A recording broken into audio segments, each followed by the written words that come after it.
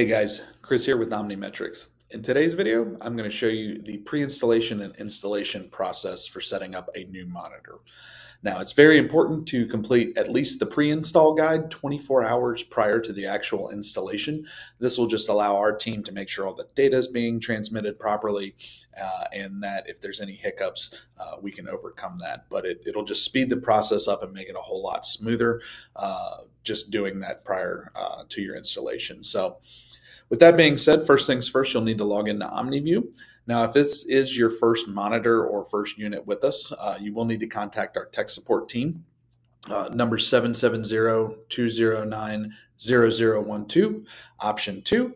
And they can get you set up. If you are with an organization that has monitors with us already, you can also contact the company admin and they can set you up as a new message recipient and new user. I'll put a link to that up in the top corner right here, but they can actually set that up and save you a phone call. But those are the two options just to make sure you have the proper credentials and can get into OmniView. Now, once you log in, you'll see your main dashboard. And what you probably won't see is the unit that you ordered. Now, the reason is because the unit's actually inactive. So you'll just click this little button here, show inactive units, and you'll notice more units pop up and they have the red highlighted row. The red highlighted row, again, means that the unit is not actually active. So that's what we're doing, is we're actually installing and making it active. So you will find the unit ID, and you will click on the unit ID to where the little message envelope pops up and that lets you know that you're actually in there. Left-hand side, go to configuration and click pre-installation. It'll take you to this form. And again, you see at the top of the form, it says, please complete this form 24 hours in advance to the installation. Again, can't harp on that enough. It just makes everything go smoother. So again, please complete this form 24 hours prior to your installation. And then we'll fill out the information here. So contact name, you will just put your name, contact information, or contact phone number, excuse me. The monitor name, so this monitor name will actually populate within the unit description. So if you want to name it generator on the roof, or thing that makes noise out behind the building. Whatever helps you identify the actual generator itself, other than the unit ID, this is where you would type it in and it'll populate in the unit description. So I'm just going to put actually generator behind the building.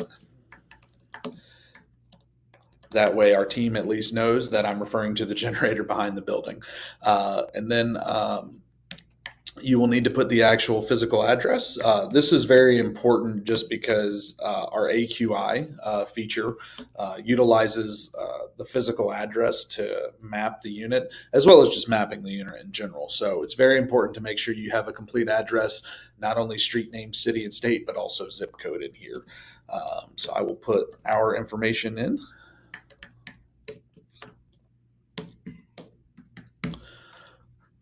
Make sure you haven't fat fingered. And then it's going to ask you some information on the generator. So if you click, it'll ask you for the control panel. I'm going to find our Generac H panel. That's what I'll be using for this specific demonstration. For that, Modbus, but you have the option Modbus, hardwire, or other. Battery voltage, obviously depending on the generator itself, as well as the fuel type.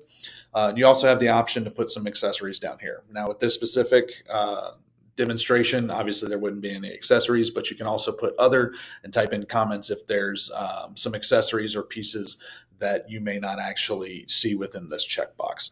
So just make sure everything's correct. You'll notice we have, again, just a reminder that this will go to our tech support team to let them know that you've completed the pre-installation process.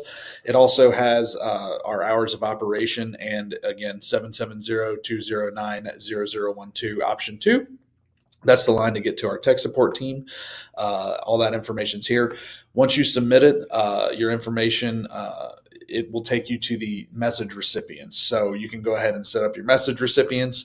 I will click it to take you to that screen just to show you what it looks like so you don't feel lost when you get there. But there's also, again, you can click the link of the video that I put at the beginning of this one to set up your message recipients as well as users. So you'll just hover over, Submit form is green, so that means you're good. You can also submit and open the actual installation. Again, because you're doing this 24 hours, you wouldn't need the submit and open installation. So for this process, we'll just hit submit form, and then I will show you as far as the next steps for the installation if you click that other button. So you submit form, and you just have to add your message recipients.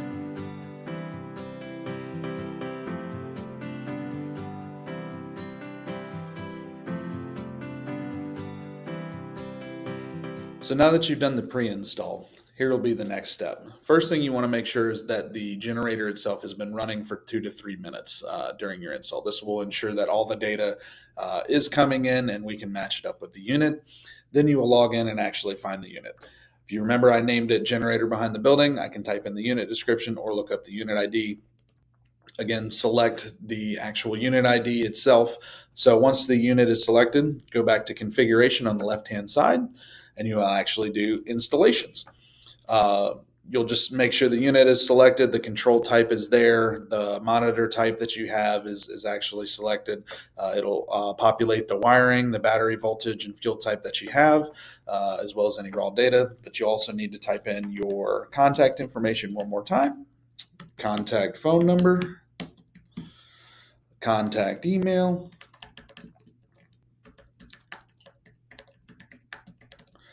and the description. Now for this, I just typically put what I put in the unit description. So generator behind the building. And again, any accessories that you would have would be here. Now you notice the last time raw data was received is because the generator that we're using hasn't actually run, but you will actually see the generator on off, acceptable monitor type and signal strength turn green once it's there, as well as the ability to submit finish install. You'll see if it's a failed install, or you can actually save it. So again, I'm going ahead and setting this up, so I'm going to hit save. And then once we're done, you just hit submit, finish install, and it lets our tech support team know, and they can reach out to you should there be any issues and vice versa. So with that being said, I like to end all these videos the same way. On the left-hand side, there's a customer support section. If you just click that, it'll have links to video tutorials like this, as well as walkthroughs of OmniView, installations, and then more company news that we'll be posting there more often, as well as a customer support form. Should you have any issues, that'll get you in touch with our tech support team directly so they can help you out as quickly as possible, as well as OMV 2.0 feedback.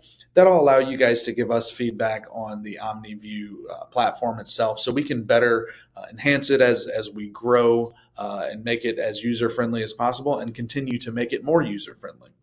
So on behalf of OmniMetrix, thank you for your support and partnership. Have a great day.